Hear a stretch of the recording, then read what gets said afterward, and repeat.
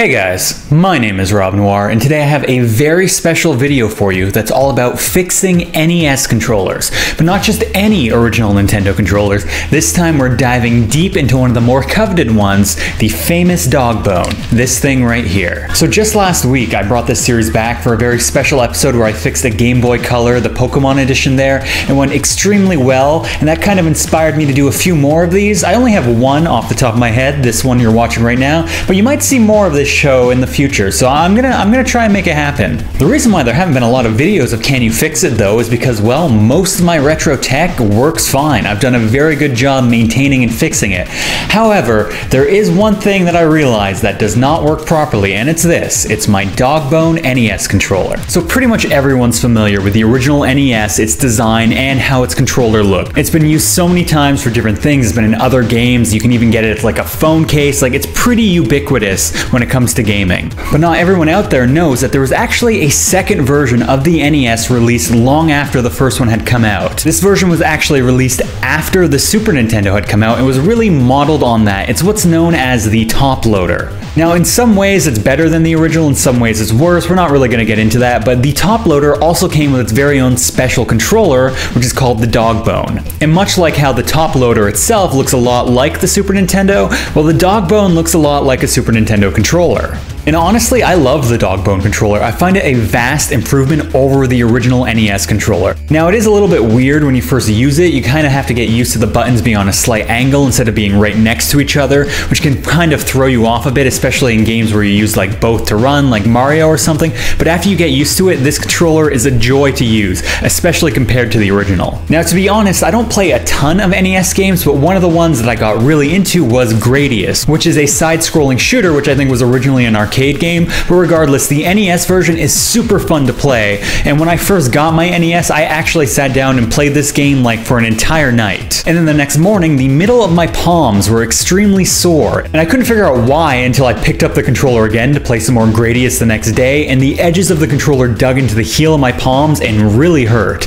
Now, obviously, a smooth, rounded controller is the norm in modern days, and the DogBone really adopts that. So overall, I just really prefer this controller. However, the DogBone controller that I have has one main issue.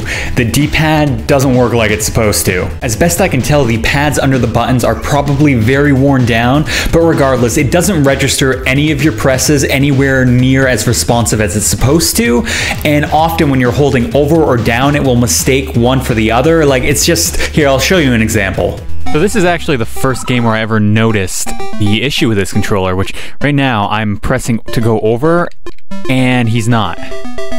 So, okay. If I hold over from the start, we're good. Now I'm pressing down, and he took him a minute, and now I was pressing over, and he went right up.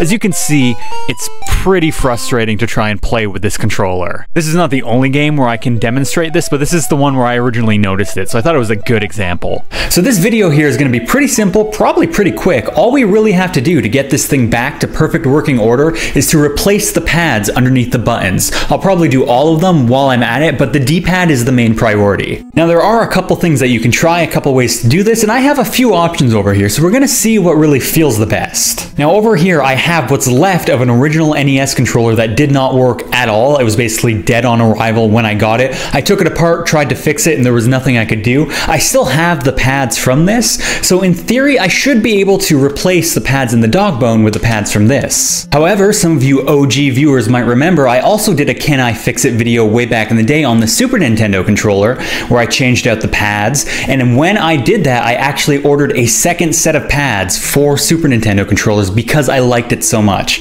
Now, I don't know if these will actually be transferable. I'm not quite sure, but I want to give this a go because these were super amazing in the Super Nintendo controller, and if I can get these to work in the NES DogBone, that controller is going to be amazing, like even better than it originally would have been. But we kind of have to take it apart and see. I don't really know what it looks like in there yet. I don't know if these will be transferable. So as you can see here on the back, there are actually 5 different screws that will need to be removed to open up this controller. And they're star screws, so you probably have a screwdriver that would work to do this just kicking around.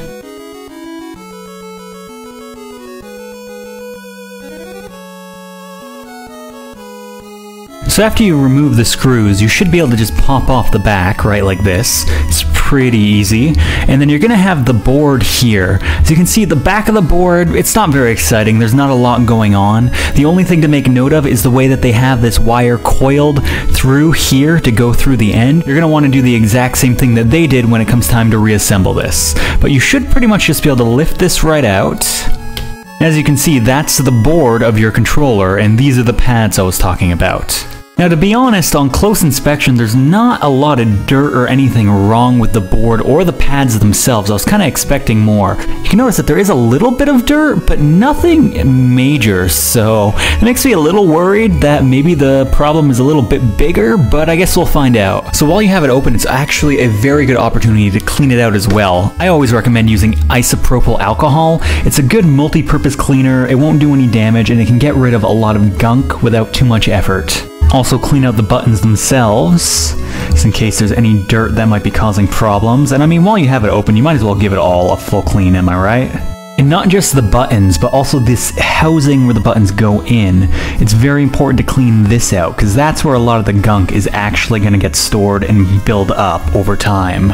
Okay, now that we have it all cleaned up and looking pretty nice, I'm going to try out first the Super Nintendo pads to see if this will work at all. So the Super Nintendo pads that I ordered are pretty simple, they're pretty basic. As you can see, the start and select button pad is more or less the exact same, so I'm actually definitely going to install that. The D-pad pad is also extremely similar.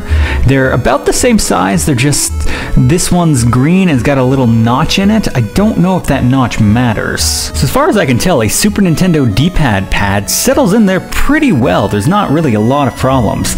Now the one that would normally go to the 4 buttons on the Super Nintendo obviously won't work, but I gotta say, these buttons, I had zero issues with them to begin with, so I'm cool with just using a cleaned up pad from the original controller. These are the Super Nintendo shoulder buttons, which unfortunately, despite looking like a Super Nintendo controller, the DogBone does not have. So now we're just going to reassemble this controller and I'll give it a go. Now this doesn't work as well as I'm hoping. We'll just take parts from my broken original controller and we'll fix it with that. But I want to see if this will actually work.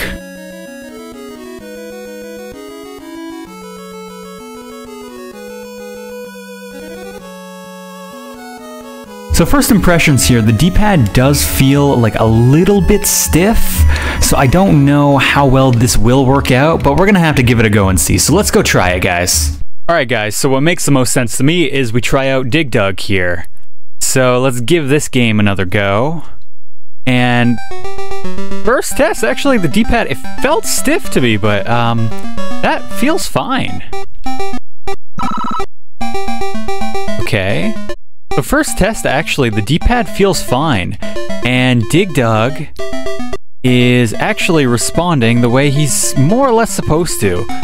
It is worth noting, and I did note this earlier, that Dig Dug does have some slightly weird mechanics where he doesn't turn on a dime. Yeah, okay, so that actually feels pretty good. So why don't we try out a game I'm super familiar with, see if this holds up. Alright, so this here is a game that everybody knows, it needs no introduction, and way back in the day, actually, I used to be decent at speedrunning this game. I would do it on emulator. I never really played it on original hardware. I was decent at it, so let's see. Now again, things do play a little bit weird just because you have to hold the controller sideways to do the run and jump, but it's not too bad actually. Now obviously I'm not speedrunning this, I'm just trying to give it a real test here. And yeah, pretty good so far, to be honest. Now in the previous video, when I installed these pads onto a Super Nintendo controller, the result was immediate and massive, like a massive difference. Now the new D-pad pad doesn't feel as great on this controller as it did on the Super Nintendo one in comparison, but it still feels good. It feels almost brand new, and I think the fact that it doesn't feel quite as good is just due to the fact that the NES isn't quite as responsive as the Super Nintendo in terms of controls. But then again, that could just be an opinion, that could just be me. But overall guys, I think this is pretty much a success. There's just one game left that we gotta try out so I can really be sure. Alright guys, well this was the game that originally made me realize that I kinda had a problem with the original NES controller design. So if there's any game that will cement in that this DogBone controller is fixed, it's this one, at least for me. So we're gonna give this a go. I'm obviously not gonna show all the footage of me playing this, but we're gonna give this a go. I have not played this in so long. To really kill at it, you gotta be really on top of the ball here. Like, you gotta kill everything. Okay, so while I'm nowhere near as good as I was back in the day when I originally injured my hands playing this for the NES, I am having a blast, and the D-pad on this controller is not holding me back whatsoever. So I think that's a win. I think we have fixed the D-pad issue just by swapping in a Super Nintendo D-pad. So if you are having a similar issue with an NES controller, just know that you can actually interchange the pads between them. I am going to play this a little bit more because I am having way too much fun. Alright guys, well I think we could call that a complete success. The controller now works perfectly. I have zero issues, completely zero issues, which is awesome. I can finally use my favorite NES controller again. I haven't been able to use it for a good year. I just completely forgot about it because it was useless without that D-pad. Now to reiterate, you don't have to do what I did there. You don't have to use a Super Nintendo pad. You can get a pad out of a broken old original NES controller like I was going to do, like this one here. Like you can just get the pad that was originally in one of these and transplant it in, at least in theory, or also online on eBay or other places. You can order replacement pads for NES controllers, even specifically the DogBone. But I didn't want to do that because I had the Super Nintendo one on hand and I was curious if it would work, and in the end, yeah, it does. It's also worth noting that while you're switching out the pads, you can also switch out the buttons and do some other cool mod-related stuff if you want to, of course. I just wanted to get my original controller working again, but there's a lot you can do when you're modifying and fixing these things. But yeah guys, that pretty much wraps up this video. There's not really a lot more else I can say. I mean, we fixed the controller. I can now play tons of NES games using my favorite, most comfortable controller. I'm definitely going to be playing a lot more NES now that that's been fixed. But yeah, that's pretty much it guys. If you have any questions or comments, definitely don't be afraid to leave them down below the video. It's also worth noting that that's the last broken piece of retro tech that I really have kicking around. So there's probably not going to be another one of these videos for a while unless something breaks, and let's hope something doesn't. But yeah guys, hopefully you enjoyed, and as always, I will see you in the next video.